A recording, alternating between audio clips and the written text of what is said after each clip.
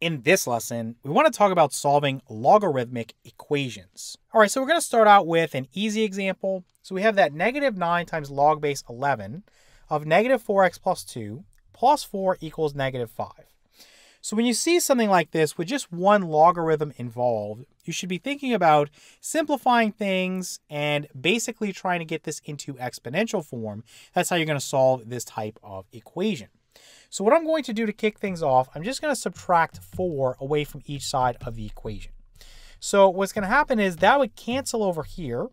On the right side, I would now have negative 9 because negative 5 plus negative 4 or negative 5 minus 4, if you want to think about it that way, would be negative 9. On the left side, I would have that negative 9 times log base 11 of this negative 4x plus 2. Okay, so from here, what do I want to do now? Well, notice how you have this negative 9 here that's multiplying this log base 11 of, again, this negative 4x plus 2. So to get rid of that, because this is multiplication, I can use division. So I'm going to divide both sides by negative 9, and that'll clean this up further. So this is going to cancel. And on the left, I'm just going to have that log base 11 of, you've got that negative 4x plus 2. On the right, what do I have? Negative 9 divided by negative 9, that's going to be 1. Okay, so let's scroll down and get some room going, and we'll look at what we have here.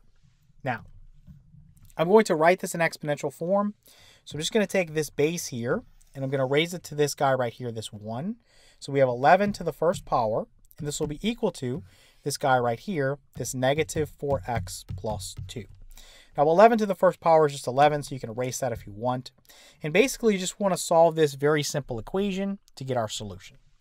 So what I'm going to do is just subtract 2 away from both sides. So I'll have 11 minus 2, which is positive 9. So 9 is equal to negative 4x. And what I want to do now to get x by itself, again, I have this negative 4 that's multiplying x. So let's divide both sides by negative 4. And of course, now this cancels with this. And I'm going to have that x is equal to, you've got 9 over negative 4, which is basically negative 9/4.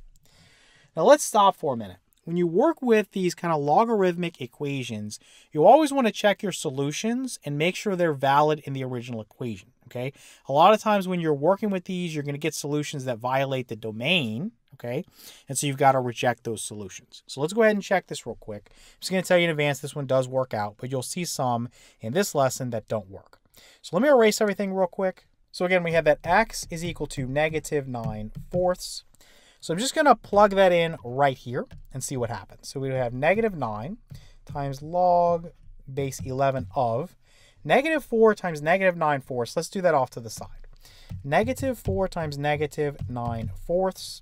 We know the 4s would cancel, the negatives would cancel, and you'd have 9. So this would be 9 plus 2, which is 11. Let's just erase this real quick. And then we have plus 4, and this equals negative 5. What is log base 11 of 11? Well, again, 11 to the first power would give me 11. So log base 11 of 11 is just 1. So let's put a 1 here. Now, negative 9 times 1 is just negative 9. And negative 9 plus 4 would give me negative 5. So it does take a few minutes to kind of check things, but you always want to make sure that your solution works out and also that you don't have a domain violation. If you do, if you plug something in there and you end up with taking the logarithm of a negative number, as an example, you want to reject that solution. Let's take a look at kind of a harder example. And I will say harder, but it's just a little bit different in the way that you solve it. You have a log base 7 on each side of the equation. So if I have log base a of x is equal to log base a of, let's say, y, this implies that x is equal to y. So we have a logarithm with the same base on each side of the equation. They're set equal to each other. So you can just say that x is equal to y in this circumstance. So that's what we're going to use here to solve this equation. So we have that log base 7 of 3x equals log base 7 of 70 minus x squared. Again, notice how you have the same base on each side. They're set equal to each other. So you don't have to do anything else other than just say that I have 3x here is equal to this guy right here, which is 70 minus x squared. So this is what we want to solve. So to make this simpler, I'm just going to move everything to the left-hand side. So if I add x squared to both sides, I get x squared over here. then plus 3x, and then if I subtract 70 away from both sides, I'd have minus 70, and this equals 0, okay? So from this point, I can solve this using factoring, or I can use the quadratic formula, or I can even complete the square if I want. It doesn't really matter, whatever you want to do. I'm just going to solve it with factoring because it's usually the fastest. So I'm just going to factor this and say this is x, and it's going to be, let's see, plus 10, and then x minus 7, and this equals 0.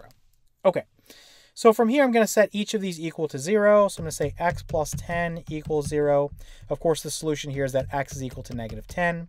And then here, if I say x minus 7 equals 0, of course, the solution is x equals 7. So these are the two proposed solutions, x equals negative 10 and x equals 7. So here's going to be an example where we have a domain violation and we've got to reject one of the solutions. So let me erase everything real quick. And now let's look at these more closely. So when we work with negative 10, we'll see we have a problem. Let's say I had 3 times negative 10, that's negative 30. So log base 7 of negative 30, again, this is undefined. You don't even need to plug anything else in. Once you see that it fails somewhere, just reject the solution and move on. So this is rejected, so that's not a possibility. So now I can try 7, and I can say, okay, I have log base 7 of, what is 3 times 7? That's 21. And this equals, you have log base 7 of, 7 squared is 49, and 70 minus 49 is 21 as well. So this one does work out as a solution. All right, let's take a look at another one. So we have log base 5 of 9 plus log base 5 of 2x squared plus 3, and this equals 3. So for this type of scenario, you want to turn to your properties of logarithms. Notice that you have the same base here in each case, and you have this addition involved. So we already know that we can manipulate this into one logarithm, right? We can condense. So what we're going to do here is say that we have log base 5 of, remember, if it's addition, you're going to turn it when you condense it into multiplication. It's going to be this guy right here times this guy right here. So 9 times the quantity, make sure you use parentheses, 2x squared plus 3, okay? And let me put another parenthesis there, and this equals 3. Okay, so let's go through and figure this out. We have log base 5 of 9 times 2x squared is 18x squared, and then plus 9 times 3 is 27. Okay, so this equals 3. So from here, all I want to do is just write this in exponential form, and I can very easily get a solution. So 5 to the third power, which is 125, will be equal to the argument here, this guy, this 18x squared plus 27. So what I'm going to do is I'm going to subtract 125 away from each side of the equation. And what is that going to give me? I'm going to have that 18x squared minus, you do 27 minus 125, you're going to get negative 98. So that's why I have minus 98 there. And this would be equal to 0, okay? So from here, you can use the quadratic formula if you want, but it's quickest to realize that you have the difference of squares if you factor out a 2, okay? So if I take a 2 out, I would have 2 times the quantity. From 18, I pull out a 2, I get 9, then times x squared, and then minus. If I pull out a 2 from 98, I get 49. Of course, this equals 0. And once you see it like this, you realize that it's the difference of 2 squares. So we can factor this very quickly using our formula. We say this is 2 times the quantity 3x plus 7 times the quantity 3x minus 7. Of course, this is still equal to 0. So from here, what we're going to do is set each factor with a variable involved equal to 0. So I'm going to say that 3x plus 7 equals 0. Subtract 7 away from each side of the equation. You get 3x is equal to negative 7. Divide both sides by 3. And one proposed solution would be that x is equal to negative 7/3. So let me erase this so we have a little room. And I'll write this up here. I'll say x is equal to negative 7/3.